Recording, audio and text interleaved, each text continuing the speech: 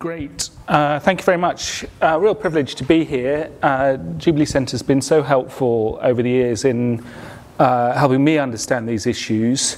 As an engineer, trying to work out how to work on environmental issues in a social context, a political context, particularly striking working on the Darfur conflict and how is Darfur going to govern itself after the conflict. When relationships have been severed by conflict. It's very helpful to have the relational lens on that. And then later working on issues of food and politics and the environment, again we'll see relationships are core to that debate. But as a Christian, there was one area where there was particular difficulty I needed to work through, and that was, if we talk in terms of relationships, are we reducing our interest in the world to the non-physical things? And so that, I think, is a very hard question, because you've got Jesus saying that loving your neighbour sums up the law. But in that case, why are we bothering working on environmental issues at all? We're just rearranging deck chairs on the Titanic, as it's crassly put, but often put, in those terms. So I think it's very important that we think quite deeply about the critique of relational thinking and the environment, and look at, it comes from a Platonic Greek thought about non-physical things being spiritual. And as we'll see, the Bible doesn't say that. So I'm going to talk about two things this morning. I'm going to introduce a relational lens, not on conflict, but on what I've been working on since leaving Sudan. Up until very recently, I've now returned to engineering. I'm designing water treatment works. But most of my work has in the last few years has been on the question of how we incentivize farmers for environmental practice. So that's got a relationships lens. I'll introduce that work and then move on to looking at a Christian perspective and how it resolves some of the problems that I found in the social science department. And the key question there is their epistemology. How do we know stuff? There's these familiar terms. Epistemology is how we know stuff. Ontology is what is actually there. And we need to think very carefully about those, because those are the building blocks on which everything else is set up. So starting off with this, the National Farmers Union in Wales last year put these big stickers all over their hay bales, and there were three. Number one, we are feeding a nation. Number two, was we're protecting the environment, and number three, we're supporting tourism. So farming, as you may know, is facing a huge transition in this country. There's one very good transition in the way people are farming, with a lot more nature-based farming, conservation agriculture, but the big one, which is very problematic and needs to be more of a public debate, is how are farmers going to be funded in the future. And with Brexit coming, then the route by which society rewards farmers for what they do in terms of stewardship is going to be is going to be broken, and the UK needs to decide what it's going to do in order to kind of rebuild that element of the relationship. So I'm not going to go into that in detail, but I want to put it out there as a relational question, that basically the farmers, in appealing for saying, look, it's good to have hill farmers, is basically their pitch to the nation, you need us. Even though the people in New Zealand can produce lamb in a way that it's cheap enough to buy in this country, then the Welsh farmers are still making a pitch, and they were making the pitch on these three different ways, that if you balance the production of food, the landscape issues, and the cultural aspects and environmental aspects, then you should be paying us. So I thought I would just explore, well, what are the relationships that the Welsh farmers are appealing to here? And I thought they came in 4 different ways. The big one is food. So, but I think it's as low as 8% is the revenue of what you pay at the supermarket goes to the farm. So actually, when you're buying food, you're not paying farmers, you're paying the food processors and sellers. So the relationship we have with food producers is, well, it's partially with farmers, but it's also with a lot of other people. Then I need, and then we look at water. So in terms of the environmental issues, then water quality is an important one, because farming produces a lot of pollution. And there's something very interesting happening here. Wessex Water were asked to make a sewage treatment works to reduce the pollution into Poole Harbour, and they said, hang on, we could do that, but it'd be cheaper if we were to pay farmers to plant cover crops and reduce the runoff of pollutants, of nitrogen in particular, and thereby we can reduce the nitrogen loading in Poole Harbour to a greater extent for less money if we pay the farmers to do something. Now, what's happened here is, if you compare those two, on the first line, we are internalising the environmental costs by saying, look, if we pay farmers, if we pay enough for our food, then we'll be able to demand farmers to live up to higher environmental criteria. That is the polluter pays principle. But we'll see in a minute, people aren't prepared to pay enough for their food for that to happen, because the relationship is too distant. So instead, the water companies are saying it's the polluted pays. And we find this quite frequently, that where there's a shorter chain of relationships, then people will take action.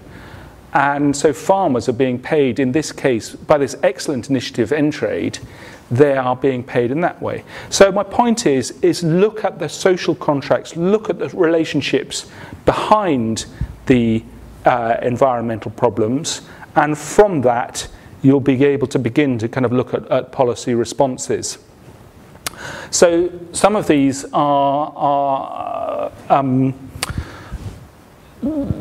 are some big surprises in some of these. For example, if you look at water footprints, so you may be aware that it takes 25 litres to make a cup of coffee. It takes 25 litres of water. That's a figure you may have heard somewhere.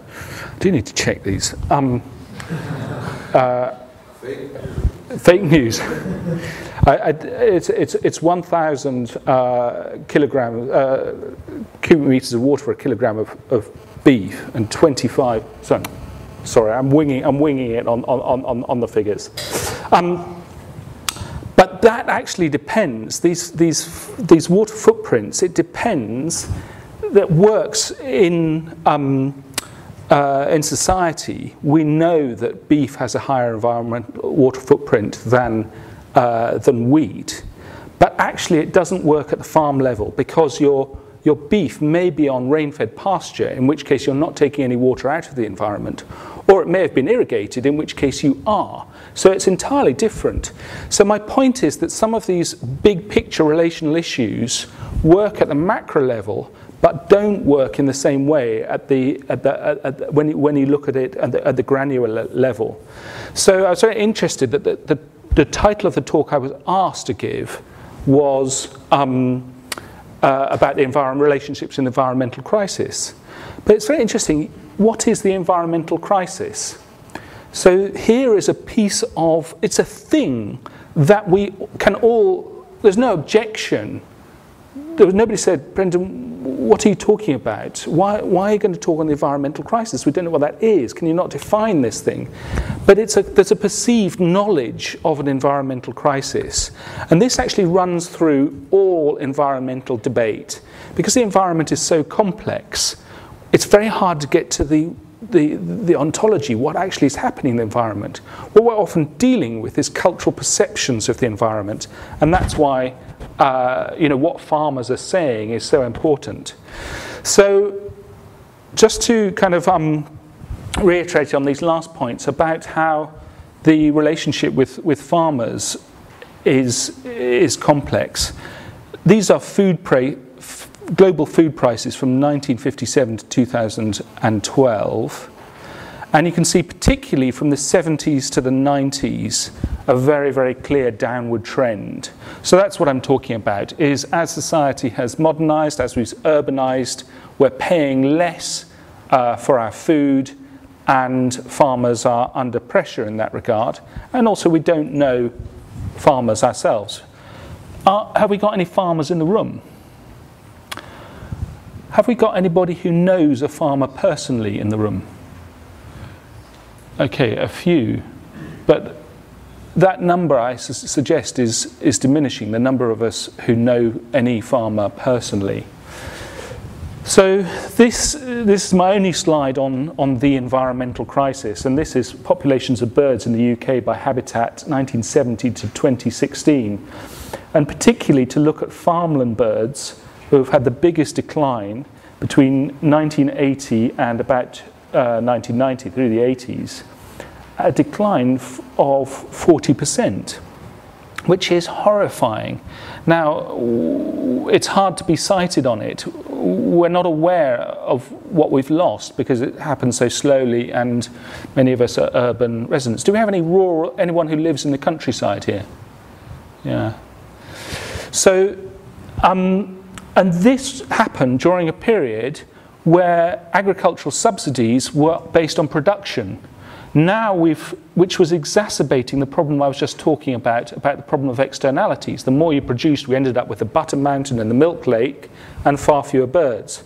So now there's been a shift in agricultural policy to subsidising environmental activities of various types. So you can see now how a relational lens on this kind of makes sense of what's happening environmentally as well as what's happening in terms of food.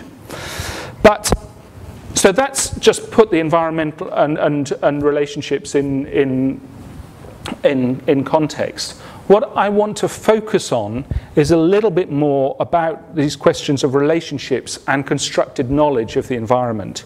So if you haven't read Rebank's book, A Shepherd's Tale, I suggest you do as soon as possible. It's fantastic. He's an articulate hill farmer who has a grievance that people don't understand hill farming, and that at school it was suggested to him that to get on he really ought to go and do something else. And he said, well, stuff that, I'm not having that, I'm a hill farmer. And he's now written, this is what it means to be a hill farmer. And this is what he's written. And my point here is that his understanding of the landscape in the Lake District and his way of life are deeply linked. The grass comes and goes with the warmth of the sun. The farms and the flocks endure, bigger than the life of a single person. We're born, live our working lives and die, passing like the oak leaves that blow across our land in winter. We are a tiny part of something enduring, something that feels solid, real and true.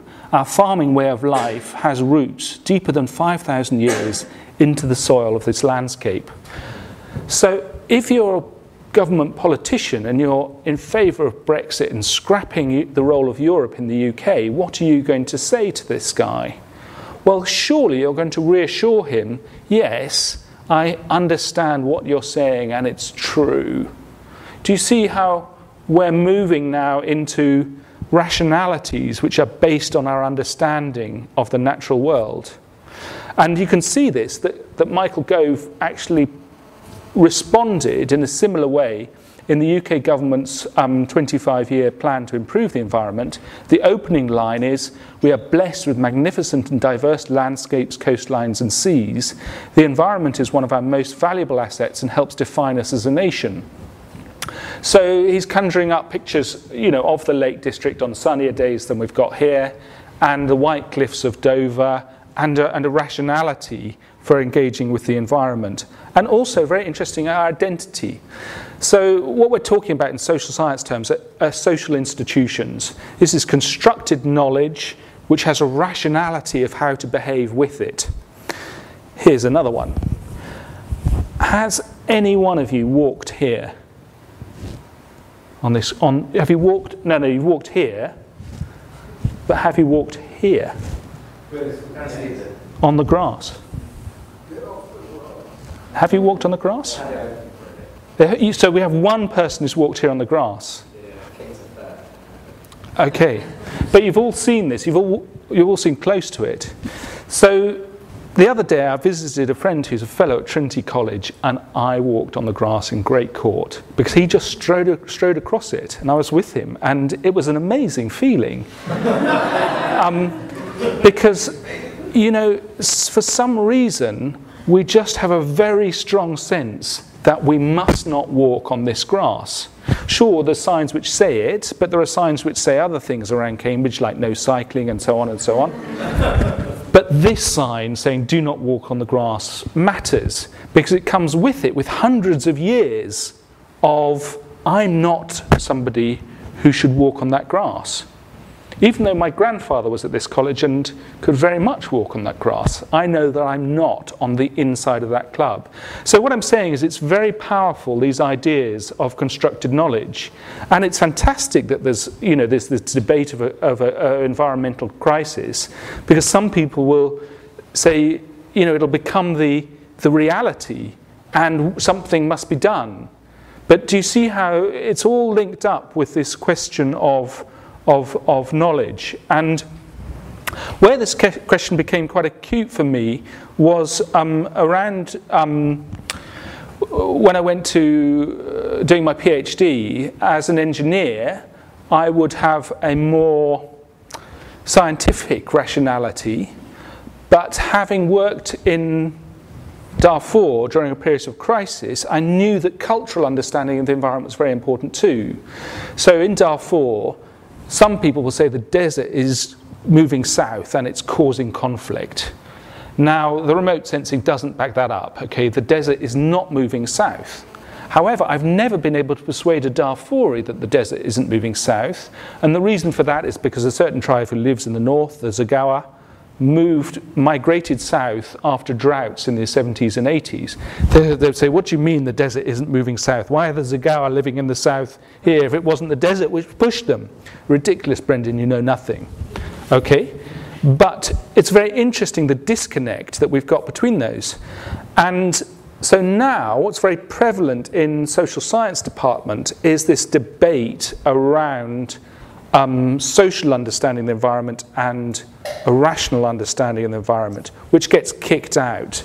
As Mark Zaitoun, who writes a lot about politics of water, put it very clearly. A conventional physical resources scientist would argue that an objective and measurable physical reality exists regardless of what politicians or philosophers might think. So he's defining, okay, scientists, that's fine, they do their thing. These guys are positivists, that's it. They can talk about water in channels, but let's leave them to it. Because an orthodox social scientist argue that reality is based upon how human beings perceive it, and it is therefore quite transformable by humankind. So he's saying that orthodox social scientists reject this out of hand, it's got no basis in reality. So only thing that matters is these contested, constructed knowledges of the environment. So this is a very, very significant issue and a very hard thing to navigate if you're going to engage on environmental policy issues. Now, I would argue that Zaitoun's portrayal of a social scientist has an inherent contradiction because he's defined orthodoxy, and but then he's talked in more relativist terms, and that surely undermines the use of a definition of orthodoxy. So this I found very hard to navigate as an engineer in a social science department, because as soon as I argued something from the environment, then I was immediately kind of marginalized from the debate, because didn't I understand that it's culture and perception is what drives environmental decision making, not science. Now, what was very helpful was that a visiting professor from Norway sat me down and explained that there was actually 3 ways to tackle these questions. The first is positivism, is the perspective in which observers infer generalizations about the reality by summarizing apparent trends of existing data sets. Patterns or trends are seen to be accurate if further sampling revealed similar patterns. So this is scientific method, okay? Then we have hard social constructivism, like Zaytoun's orthodox social scientist, who constructs the world. He posits that social context conditions determines our concepts for understanding the world, and so creates the world, at least effectively, in the process. Things are true because they are held to be true by the socially powerful and influential. So this is very important in understanding politics, that food companies put forward perceptions of the help they're doing to the environment with some products like Nestlé's Nespresso. There's a great environmental story which comes through with that, but other stories such as the death of orangutans in palm oil, these are all backgrounded. So there is a contest in who controls the knowledge. So it's very important. Constructivism, we've got to take it very seriously, and it helps us fall into the trap that we really know stuff independent of our own observations that the positivist has. So we're not rejecting this, but there is a middle way, which is a soft social constructivism, which understands that the objective world is real and independent of our categorization, but our knowledge of it is filtered through subjective conceptual systems and scientific methods that are socially conditioned. So this is great. This to me was a complete lifeline as a stranded engineer in a social science department, as I was, that the world exists independent of our observation of it, but our knowledge of it is socially conditioned. So, we're in a generation, and maybe we're in a social group, which is, we're all in a social group which is prepared to come and have a discussion about the environmental crisis. Whereas, if you had a different background, you'd say, well, I'm not going in there with those kind of greeny left-wing loonies, or whatever you would characterize the other group. Do you see what I mean? That in the shared knowledge, there is also an identification of we are people like this, who see things this way. So those who walk on the grass at King's, they're showing that they behave in a way that they are part of the club, and those of us who are not in that club must behave in a different way. So there are power dynamics as well here. Okay, so now we've set out some of these quite difficult building blocks. We're now in quite a different position to be able to start to talk about a Christian environmental ethic. So first of all, we're going to say, okay, well, where does a Christian fit with these? We're just coming onto that, but this slide first, I just want to kind of drive home this question of moral ecological rationality, in this case a moral ornithological rationality. Does anyone know what this picture is? Okay, for easy question, who did it? Banksy. Okay, next question. When did he do it and where did he do it? 2015. Okay, why and where? It was a European migrant crisis. Yeah, and do you know where? Essex. Yes, Essex. Clacton. And do you know why? The UKIP MP. Because it was just before a by-election in which there was this UKIP MP. And so you can see very, very clearly he's appealing to a moral ecological rationality of us. He's saying, look, you can see the world, surely, and you can see how birds migrate from Africa to Essex. Surely every African should be able to do that, not just the winged ones. So he's making a moral point from the world around him. Now, this quote you're probably more familiar with. And why do you worry about clothes? See how the flowers of the field grow. They do not labor or spin. Yet I tell you that not even Solomon in all his splendor was dressed like one of these. If this is how God clothes the grass of the field, which is here today and is thrown into the fire, will he not more clothe you, you of little faith? So Jesus likewise appeals to a moral ecological rationality. Jesus says, look at the birds, understand from the birds, as does Banksy. So therefore there's something fundamentally human to our activity of reading the natural environment and drawing lessons for social interaction from it. So just to go back then to Rebank, so Rebank said, no, look, the Lake District, it's not about recreation, it's about, it's a real farming landscape. Whereas there are other people, and you'll be familiar with this in literature, people like, Arthur Ransom was one of the classics in terms of, the goodness of the English countryside that Michael Gove was tapping into.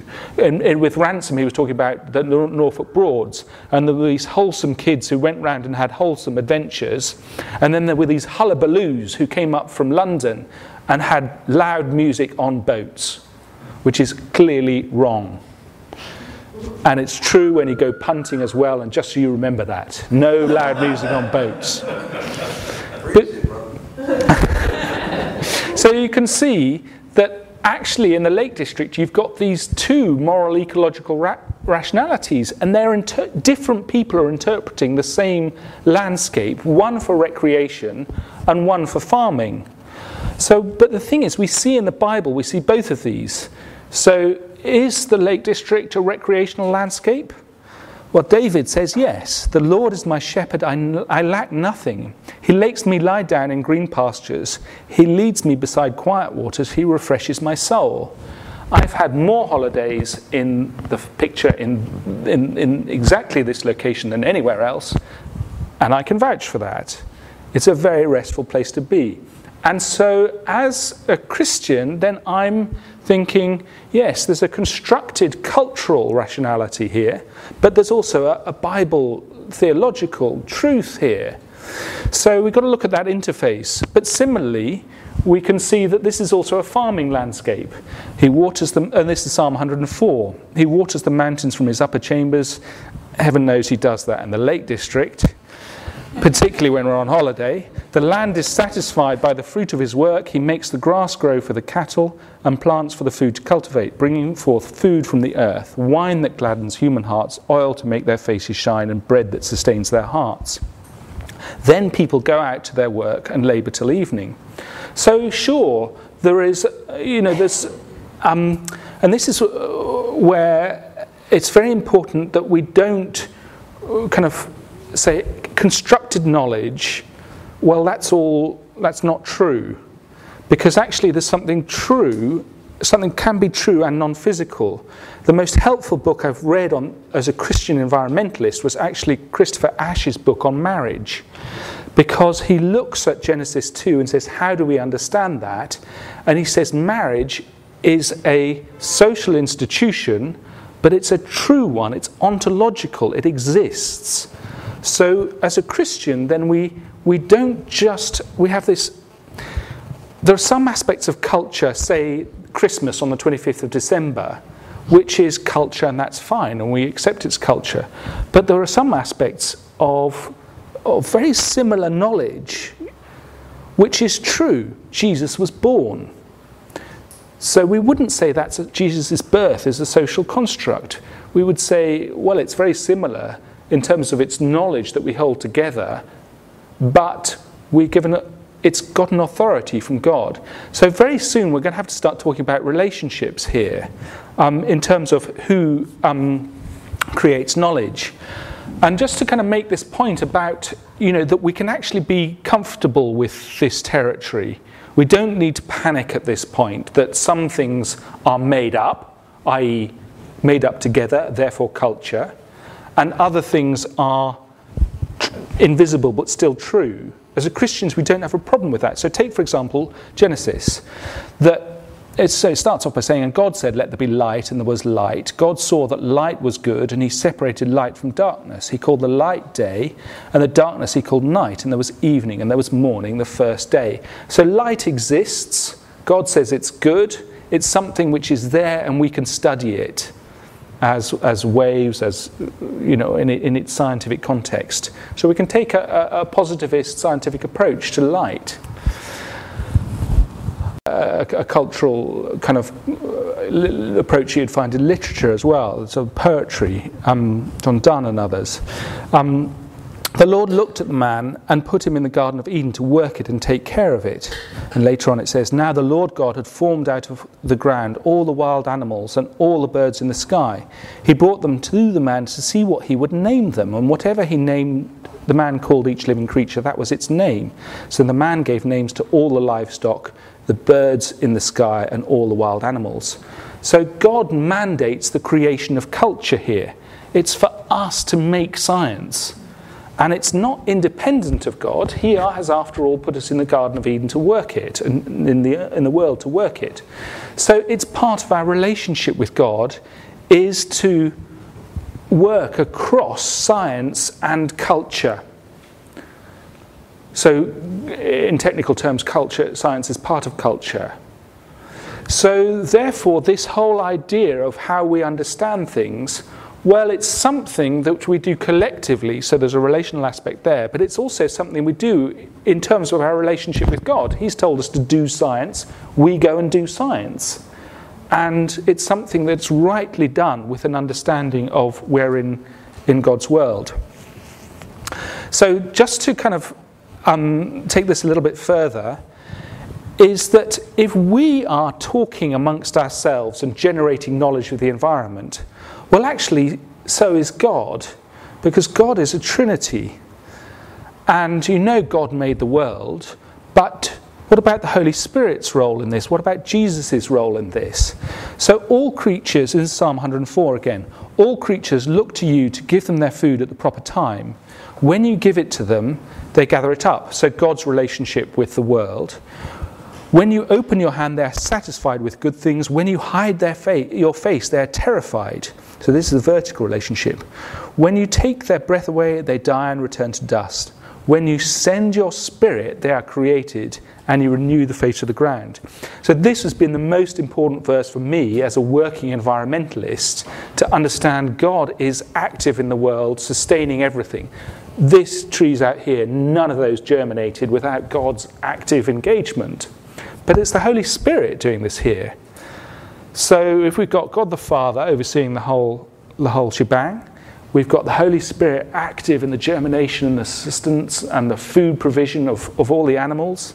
And then, as Paul explains to the Colossians, the Son is the image of the invisible God, the firstborn over all creation. For in him all things were created, things in heaven and on earth, visible and invisible, whether thrones or powers or rulers or authorities, all things have been created through him and for him. So it's actually, it's a beautiful idea here that God the Father has had these two huge projects that he's done with his boy. Okay? God the Father gave it to God the Son to create the world. The other big project? Redemption. So God the Father gave it to his Son to redeem the world, to take our place on the cross. So you can see we can't talk about God and his interaction with the world without talking about the Trinity. So it's, if you've got these three parts of the Godhead in relationship, creating knowledge, and you've got us made in God's image, well, what do? We live in God's world, talk with each other and create knowledge. So that's why Prabhu was right to say relationships run through absolutely everything. And now we're in a much better position in order to start to tackle these questions about epistemology. And in terms of how to navigate an environmental debate, these things are essential. Because if you wade in on the scientific evidence, you will speak to one constituency, but the people who are more politically and culturally minded, you'll lose them.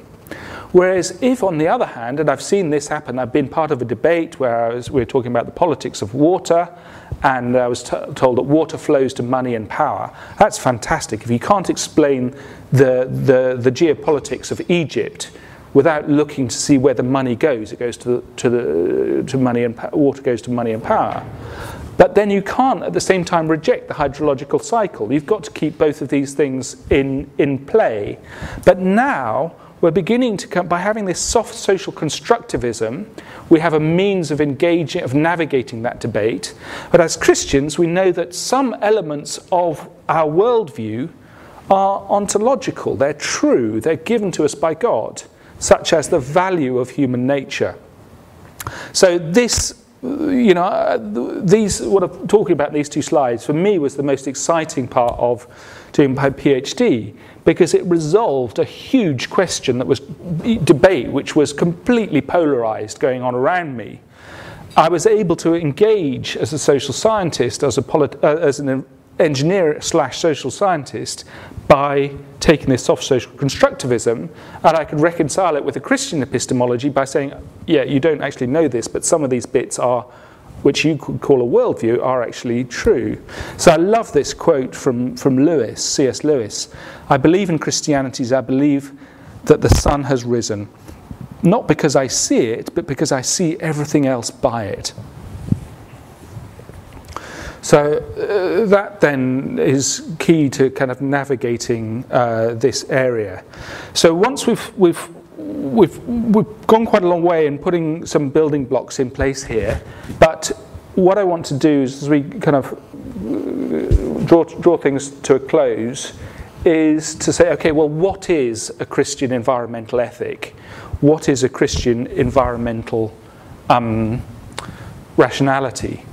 And it starts off by locating the whole thing in our relationship with God. And, Adam was made from the earth. Do you know what Adam means? Anyone know the Hebrew Adam, Adamah? Anyone? Yeah. So we're dealing with a hunter-gatherer whose name is soil.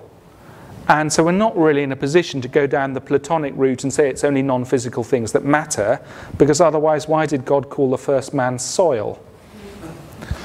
So having said that, we can't understand these things without thinking in terms of relationship.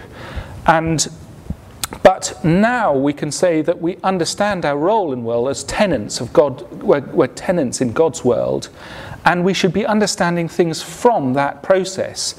And as predominantly urban people with a modern mindset and modern food production, we are very seriously divorced. So we're greatly impoverished by not understanding things which Jesus and his followers would have taken for granted because they lived closer to the environment. So just to kind of argue that we do need to understand the world in order to understand more fully what it means to be human in the world, here are some examples. Abram was taken outside and said, look up at the sky. This is God talking. Look up at the sky and count the stars, if indeed you can count them. And then he said, so shall your offspring be. So God pointed Abraham to the world and said, look, I want you to understand me. Understand what I've made and understand me together. And with Job, I mean, the fantastic story of Job where, he's got all kinds of very valid complaints, but then he demands God for an answer. He says, right, okay, this is it.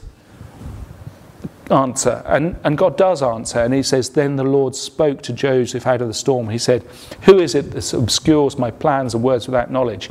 And then you got these fantastic description of the natural world with, big beasts in the sea and on the land. And there's a lovely bit of humour in the middle of it about the ostrich, where God says, and look at the ostrich. Have you ever seen such a dumb bird as the ostrich, which can, it doesn't look great. The peacock's better looking than the ostrich. It's so stupid, it just lays its eggs on the ground. I mean, how dumb can you get? But actually it can outrun a horse. So God is appealing to Job to think, reflect on the natural world, and then reflect on me. And this understanding these things was the means by which Job was able to understand his context. And so I've put in Romans here and just put in the key word in the middle of it. Where does this come? Anyone recognise this from Romans? Romans 12. Yes, Romans 12. Well done. See, 10 out of 10. Bible knowledge. Because this is the hinge of Romans. You've got 9,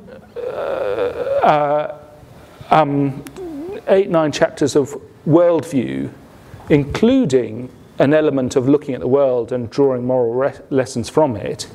Then you've got a couple of chapters on who's included in this worldview. So it really is setting up a social institution. And then, boom, therefore. And then you've got the remaining 4 chapters on this is how you should live. So this is a profoundly Christian way of looking at the world, understanding our context, understanding God's role in it, and living in light of that. And this lovely quote, so the Victorians were stronger in this area, with some of the poets, Cooper and others, writing about the natural world. And this lovely quote from Jane Austen in Fanny Price, who is a fascinating character. She's really it's a thought experiment. Mansfield Park is a thought experiment for Jane Austen's heroes. She creates Fanny Price, who has immense integrity but very little else to attract you to her. And it's an extraordinary book. And so Fanny Price, fantastic character, fascinating. And in the middle of it, one of the things Fanny says, she clearly has a clear moral, ecological rationality that chimes very well with a Christian. Here's harmony, she said. Here's repose. Here's what may leave all painting and all music behind, and what may tranquilize every care and lift the heart to rapture.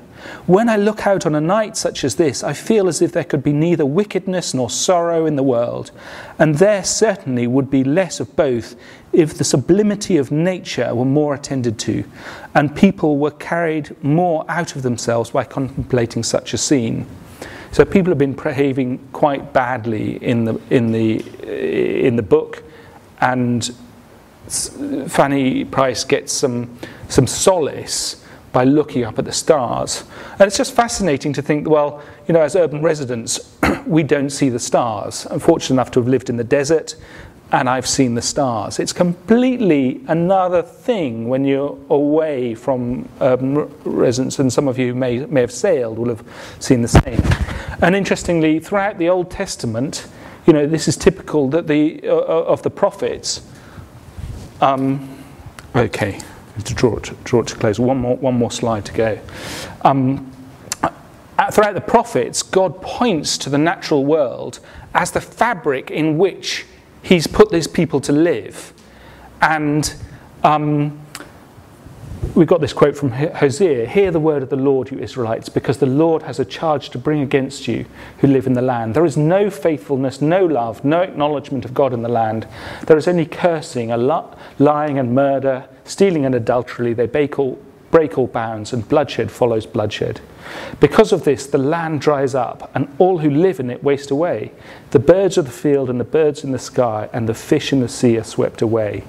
So the fabric that God as our landlord gives us is something that we as tenants have a responsibility to look after, but also there's an element of, this is something given by Him, and He can give us more or less of it as well. He can bless us with it. Now, many of us say grace at mealtimes, but we're actually very divorced from a real gratitude for our farm, for the work of farmers, because we haven't lived with the uncertainty of whether we'll have food or not. So there's that, and there's the fact we no longer really see the stars.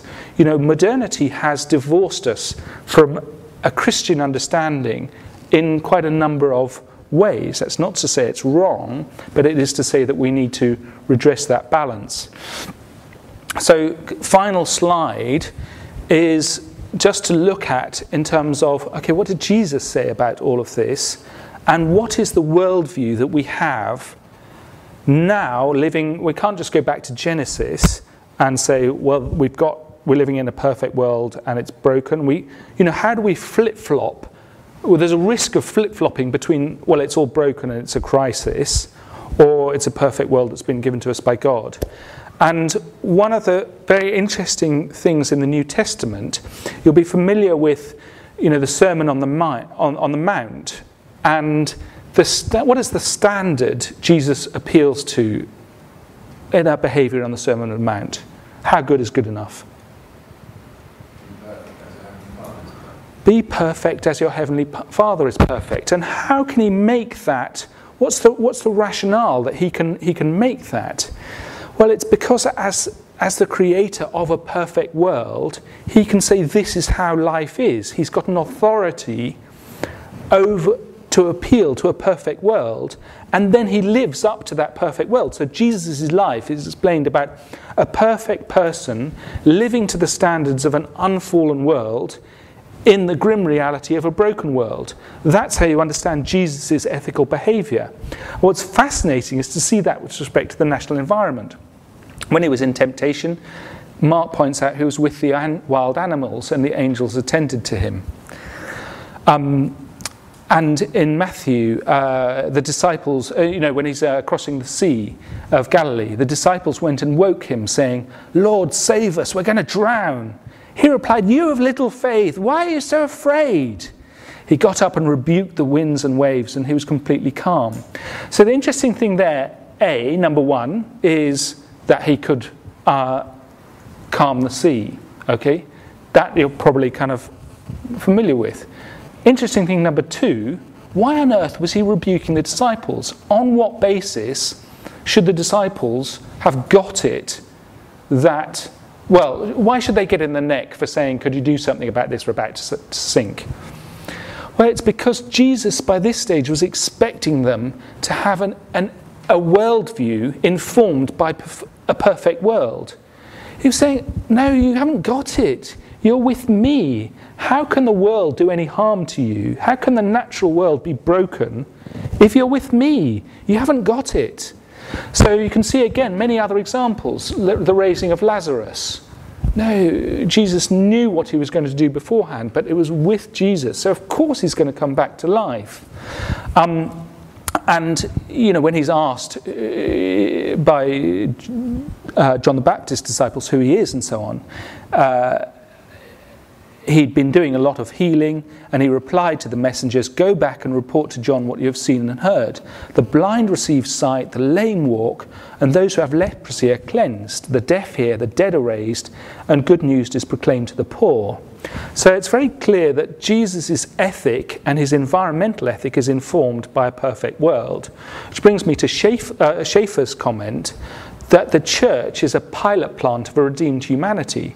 So if we're trying to work out environmental policy or environmental situation, then we respond. Maybe there are Christians who are saying, look, what are you doing? You should just be doing evangelism and not worrying about these issues with the physical world. But our response there is to say, hang on, Jesus' environmental ethic is informed. We are a redeemed people, and therefore we should be living as if the world, in this regard, as if the world has not fallen. We should be living up to the responsibilities we were given in Eden. So that is our environmental ethic. And just to kind of drive this point home, amazing that Jesus, when he goes into Jerusalem, he goes on a donkey that has never been ridden before. So this donkey hasn't been broken in. All of a sudden, this donkey that hasn't been ridden is able to ride calmly through these crowds who are waving these big branches around and having a party. So Jesus, he demonstrates this reconciliation with nature in that way. So there you have it as the environmental ethic, and it all fits in with this context of relationships. And, just to kind of recall that diagram about food, how do we incentivize the farmer to be environmental stewards and to feed us? Well, we put it in this context of our relationship with the farmer and God's relationship with us. So just then to leave you with this slide saying, now the Lord God had planted a garden in the east, in Eden, and there he put the man he had formed. The Lord God made all kinds of trees grow out of the ground, trees that were pleasing to the eye and good for food. So the dual role of farmers remains. They're environmental stewards and they feed us. And our responsibility to them for doing these things for us can be seen in relational terms through food policy and through the way we interact in the countryside.